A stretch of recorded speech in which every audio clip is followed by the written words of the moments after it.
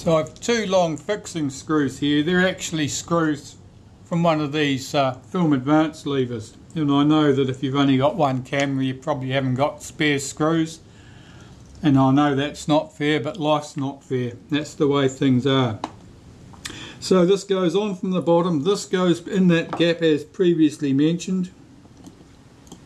It's lowered down and gently into position so that the drum goes over the other into the right position, and at the top I'm going to pull back this chrome trim to allow the front to drop in a bit. Now I've still got probably 6mm, quarter of an inch gap at the top. Lean in, move the mirror down, push the mirror down, and then lower this into place. If you don't do that, the mirror will be trapped on the wrong side, nothing will happen, nothing good will happen. I can put two of the original screws in at the base here. And all this depends on those cleverly stacked washers not tipping over, so that everything stays in place. And these longer screws I'm putting through the top here to keep my washers in place. I can already see that they've moved on this here, and I don't know whether I can push that back into shape. Oh, it's not looking good.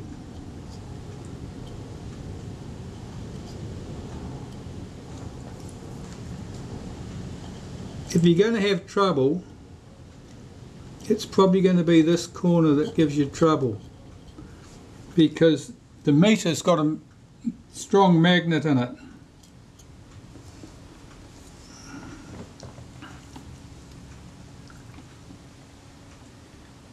Oh, it's not looking good.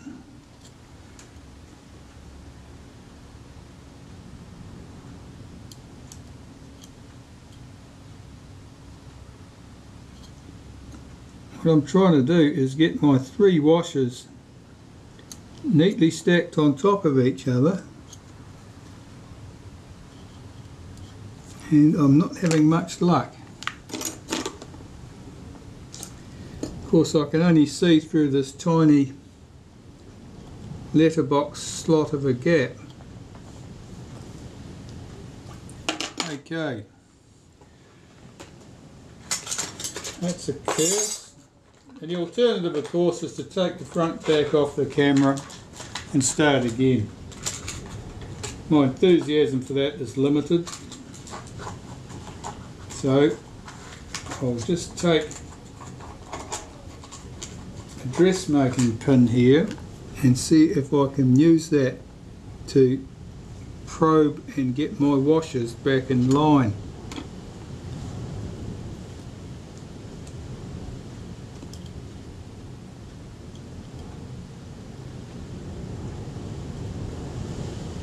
Yeah, they're dancing about. That's to do with that magnet.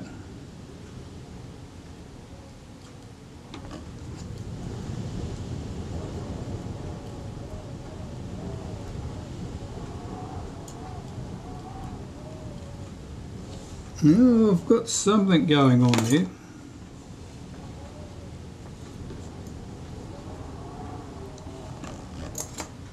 I'll put the screw through there, and then I'll give it a bit of a rattle to make sure that that I'm seeing three washers and not two.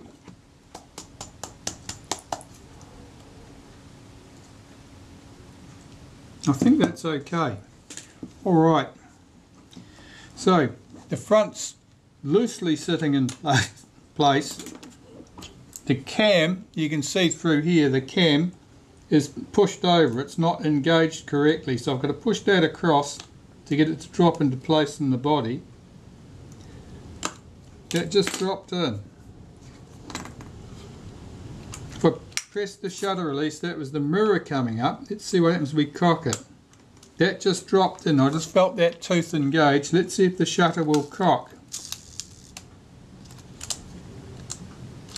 That's not cocking all the way. We're one tooth out. Now I know that screw had already been, the cam had already been adjusted forward quite some distance, so I don't want to adjust it any further than that, not as a start position. So I'm going to remove the front of the camera now and have another go. Now this sort of behaviour is just par for the course with the Retina Reflex, and you just need to be patient.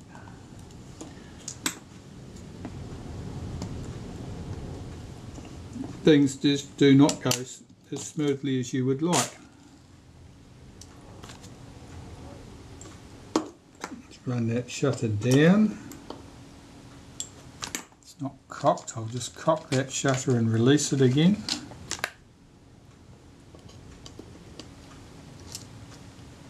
It's cocked, released.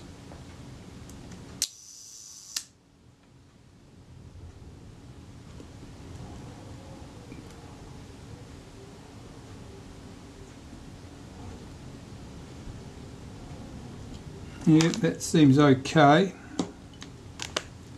I'll review these washers and so forth. Yes, that one certainly had fallen out of place. That might have been after I'd taken this apart again.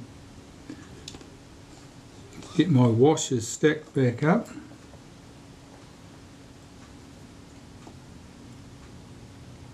This is why people resort to sticking these things down with wax, because they get impatient. Just checking that everything is good still, that the spring, we never disturbed the tension of that spring. Oh, or did we? We should have done. Is that correctly tensioned still? Yeah, it is. Okay. Well, that's good. I'll have another go.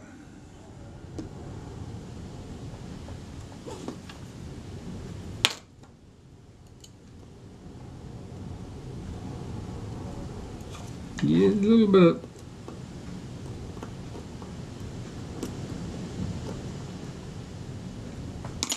Yeah, we'll just try that again.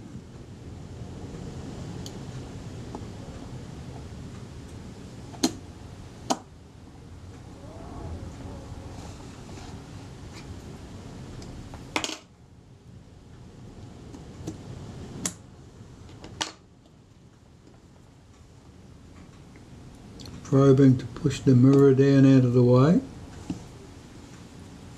Now this was a stack of washers that was keenest to get away, so let's trap those now before we get any further into it. And its mate at the other end.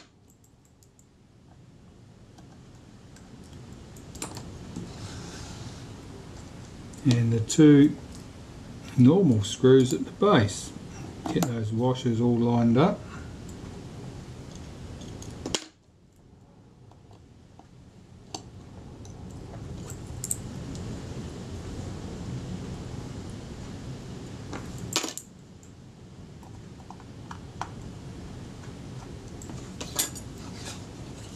Alright, in from the top.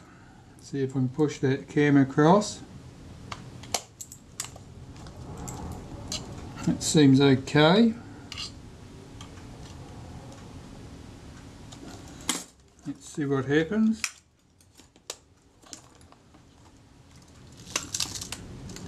This time we have success.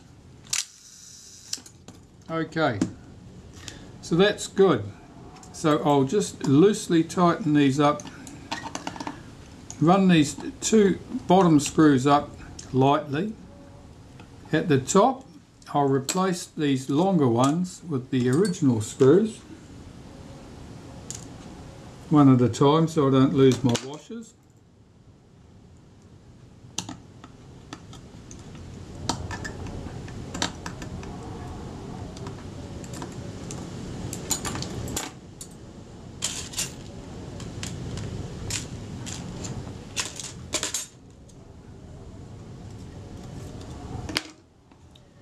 and we can put the pinion shaft through.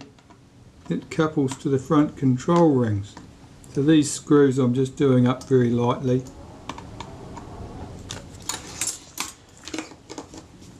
So here we go.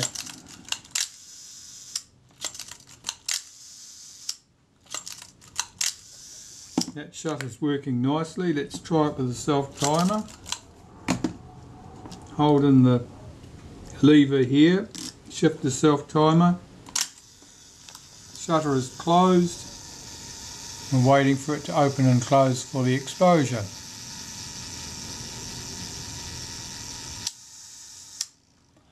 Yeah, that'll happen smoothly enough. Open the back of the camera, check that all the functions appear to be happening. The capping plate comes down. That's all good. So far, so good. That needs to go in. And that. Now this will couple to the front control rings of the camera, and it couples to the meter drum.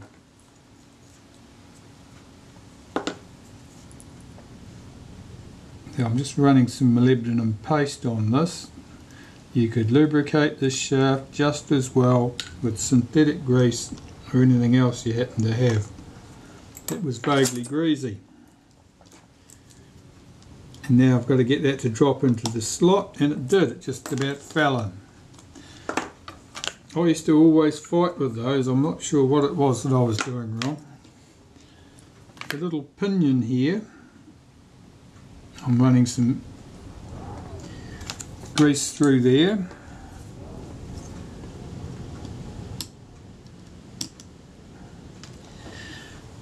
Right, at that stage I've just set that to the B position.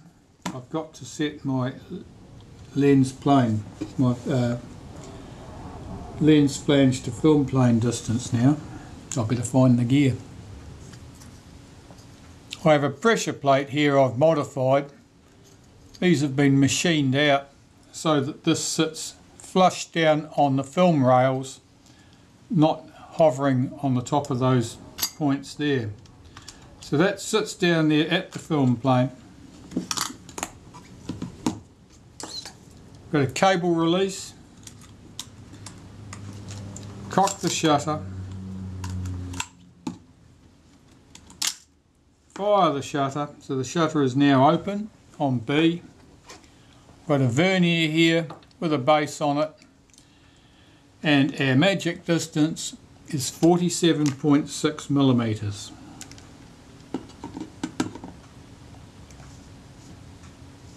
So I've got to measure this in multiple points and make adjustments to my 4 screws until I get everything reading the same.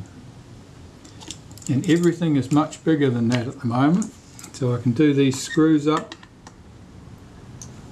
at half a turn, I would say.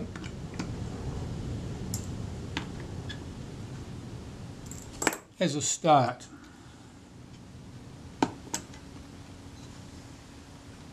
$47.76. 47.76. 47.75, so we're miles away still. Let's give it a quarter of a turn.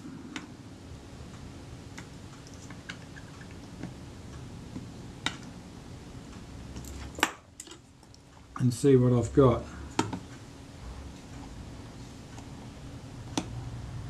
47.67,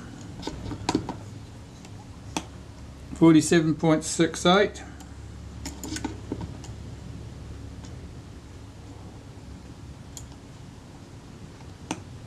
47.66. Let's give it another quarter of a turn.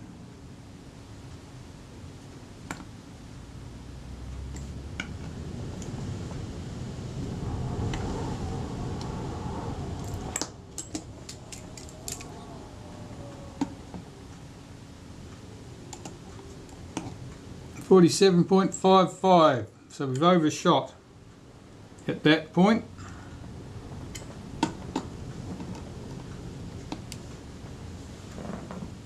What have we got there?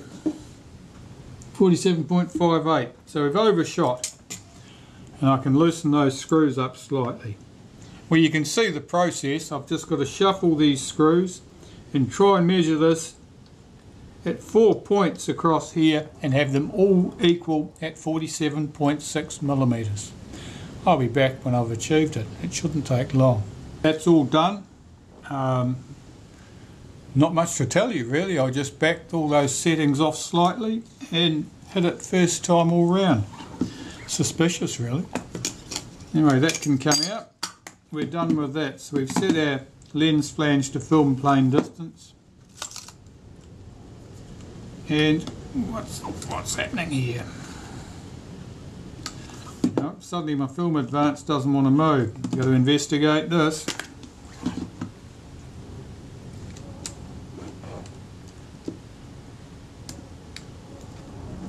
I think the top of my camera had lifted slightly with the cable release because it wasn't screwed down at this end. So it may be that the release lever is out of position.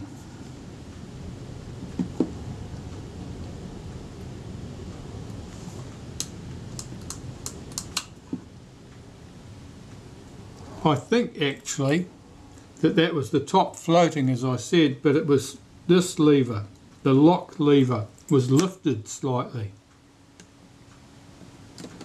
which of course would lock the film advance. Let's put a screw in the top of this this top cover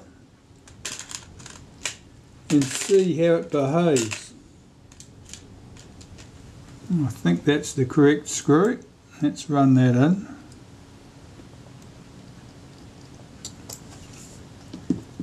And put this screw back at this end for good measure.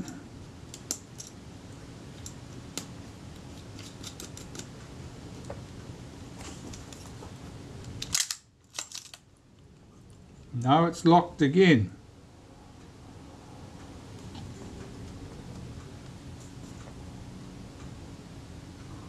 That's a little bit odd. Oh, okay, I'll have to investigate this. Sometimes if there's a problem, when you tighten the screws at the front of the camera, it compresses stuff. And I wonder whether that flash wire has caught behind the pinion. I'm going to have to investigate that. Okay.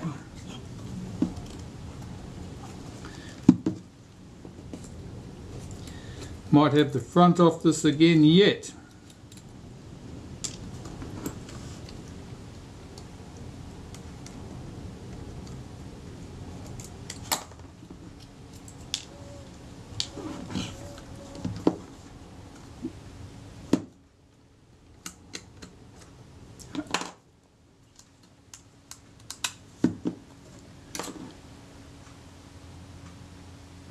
Oh, I just thought of something else. Let me just see if my frame counter was too far advanced for this particular cocking rack. That could do it. You can tell I don't want to take the front off the camera unless I absolutely have to, because once you've got it to this stage, you're pretty much on the home straight typically. No, that's just jamming. There's something really wrong there. Okay, investigations are in order.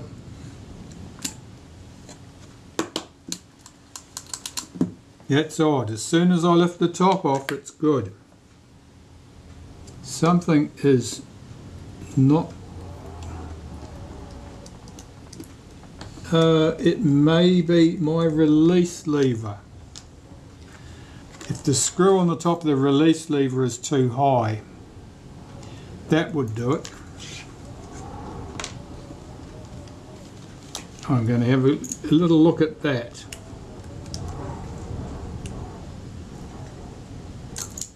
Just gave that a turn or so. Of course, I don't want to disturb my meter, which is busy looking disturbed. let's try that. That will also do it.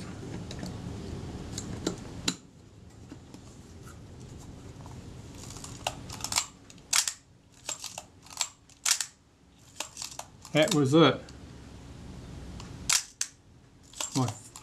The screw on the top of the release shaft was too high, so that it was, when the top was being held down firmly, the shutter release was resting on the top of that release lever, and it was preventing that from popping back up to allow the mechanism to return.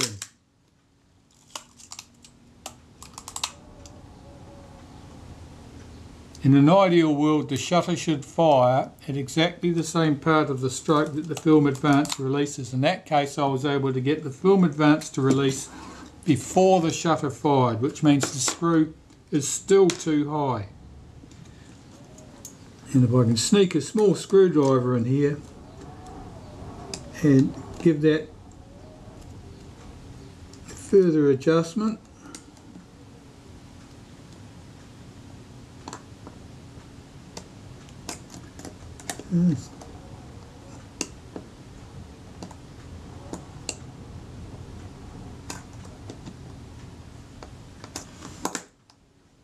And I'll try that again until I get it correct.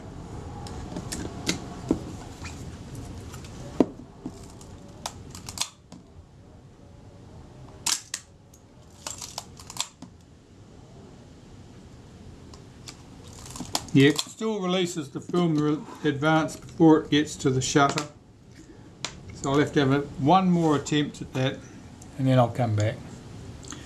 Well, here are our control rings. This is the lever that opens the aperture to full aperture, and as it releases, it allows the aperture of the lens to close right down. This one here is our shutter speed set dial. That's pretty grimy. Here we have this coupling ring, because the two aperture and the shutter speed dials counter rotate. This has got a little wheel on it which causes them to counter rotate. Both of those dials have teeth that engage with that wheel, this being the aperture ring here, and this being the front.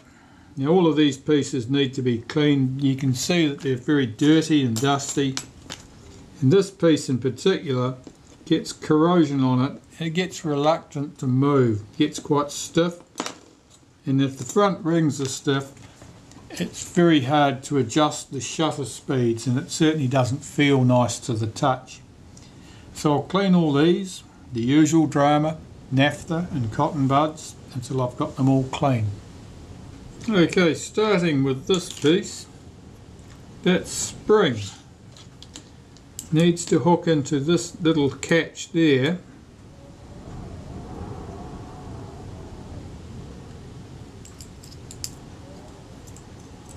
Oops, it's come off its post now just to annoy me.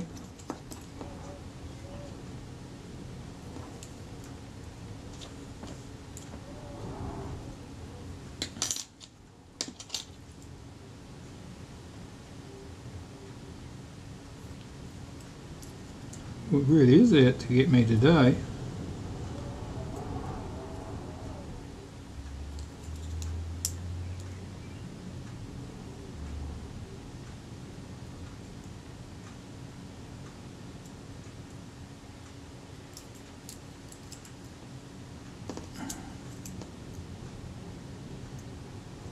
That loop's opened up a bit, so it's not gripping that stud as well as it should do.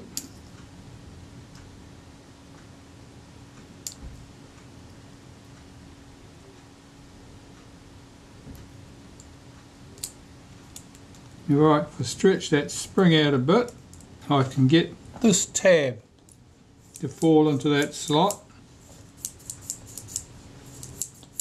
And that works reasonably smoothly there. I'm going to put a little bit of graphite powder in there and work that, because I want that to move very freely.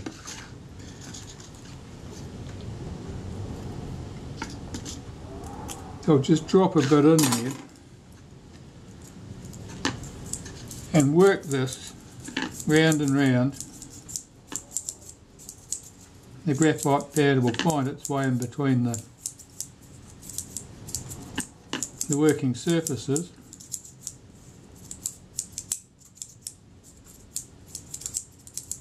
That feels better. And excuse me while I go and blow that all away. Okay, next stage, this piece. I usually give that a very light white with molybdenum paste, hardly anything at all, inside and outside, top and bottom edges. This goes on. There's a little notch in here to help you get it over that pinion.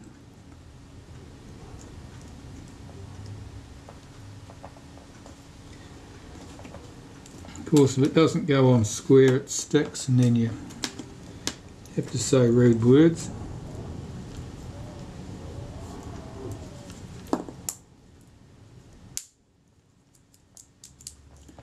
Okay, that's in position, and its start position is right there.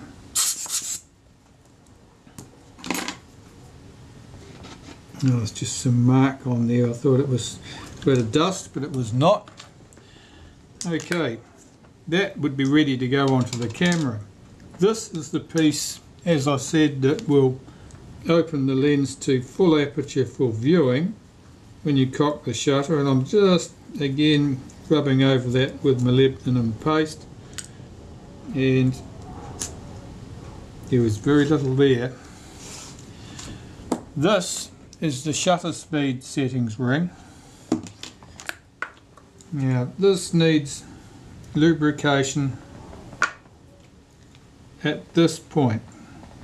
That notch couples to our speed setting lever, and when this dial moves around far enough, it lifts out of there and slides along that track. So our shutter's set to be, I can put that on there with this lined up so that the notch in the end of the notch in the brass track lines up with that slot in the aluminium there.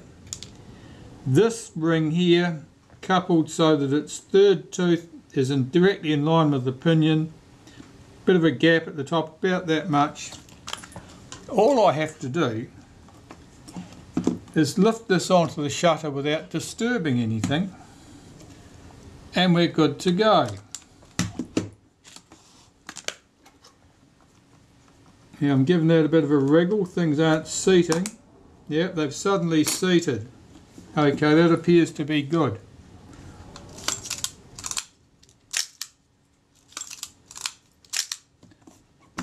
And there are 3 screws that hold this assembly together. The long one, which goes down in that position,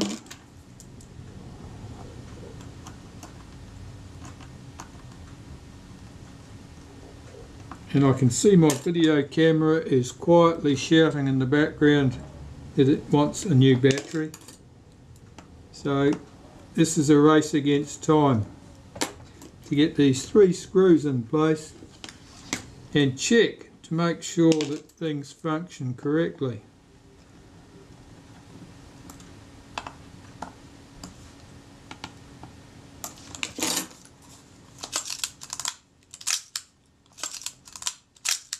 That all looks good. Changing the speeds. We have our shutter speeds. You can see how they counter rotate nice and smoothly. We set our shutter speed, turn the wheel at the base of the camera, you'll see that the meter moves at the top and the aperture scale at the same time as we change our settings. So that looks good, and I better change this battery.